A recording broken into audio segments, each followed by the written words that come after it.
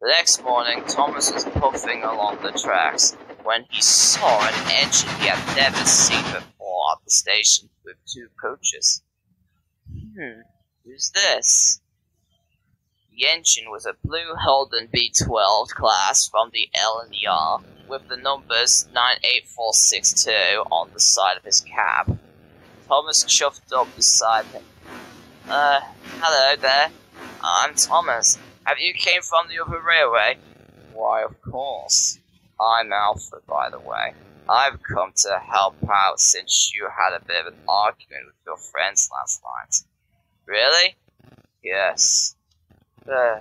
It's being made fun of by your own friends. It's just not fair, is it? I guess not. I thought so. But don't worry.